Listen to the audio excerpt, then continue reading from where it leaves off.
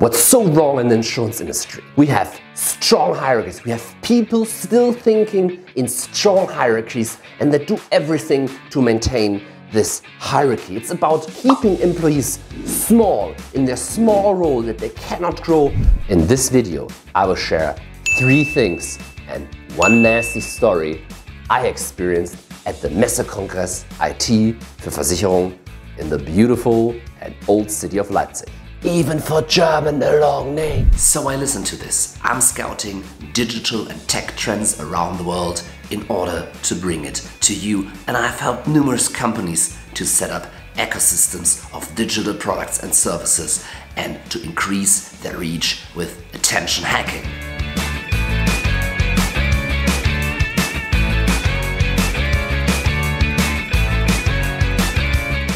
The whole team of the Congress was really nice and awesome, and they allowed me not only to have a raffle to get free tickets for you, $1,000 each, but actually they allowed me to bring friends of mine working at a large insurer in Leipzig to bring to the conference for free. My friends are very excited. They went to their superior and said, I got these free tickets for this amazing conference right outside the office. Is it okay when I attend?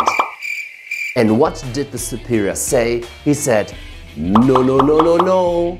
You are just a subject matter expert and these conferences are just for managers, senior decision makers and C-suits. And actually we should give the free ticket to somebody from the headquarters in Munich. And don't get inspired by attending such an event. It's about crushing ambition, it's about crushing motivation, it's about keeping hierarchy and keeping control intact. And this is so wrong in 2019. So in the end, my friend could not come, but actually needed to stay at home. And the free tickets provided by Dr. Andre Köhler, by Nicole and Vivian actually were never used. But now about the 3 things I learned.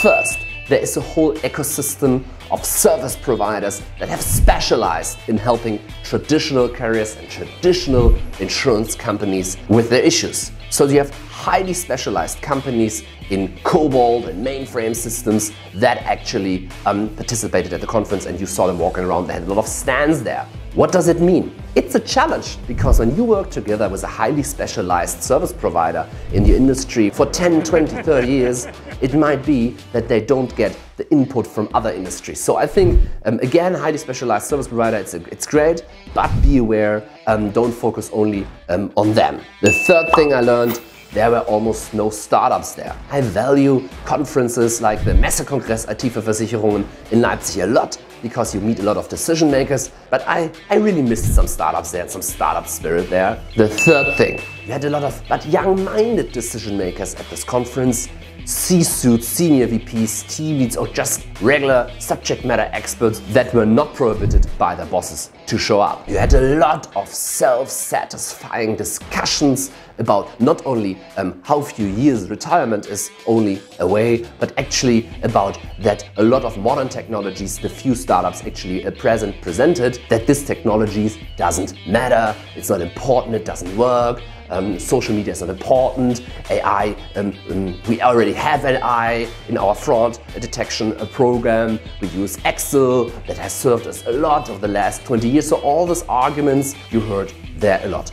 But I think this is the great thing about this event. If you want to get in touch with these people, make sure to go to this event and to other events of the Versicherungsforen Leipzig. Hey guys, it would help us a lot if you could hit the subscribe button down there and to make us also grow here on YouTube. Thank you very much.